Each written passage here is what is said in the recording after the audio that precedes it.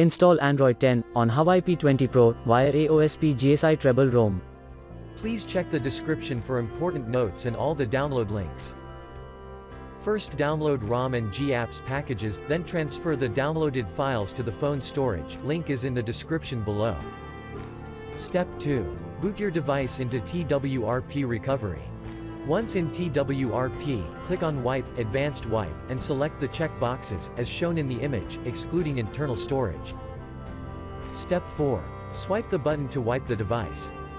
Step 5. Go back to the recovery main screen, and tap on the Install button. Step 6. Navigate to the storage, and select the ROM ZIP file. Step 7. Finally, swipe the button on the screen, to install ROM file.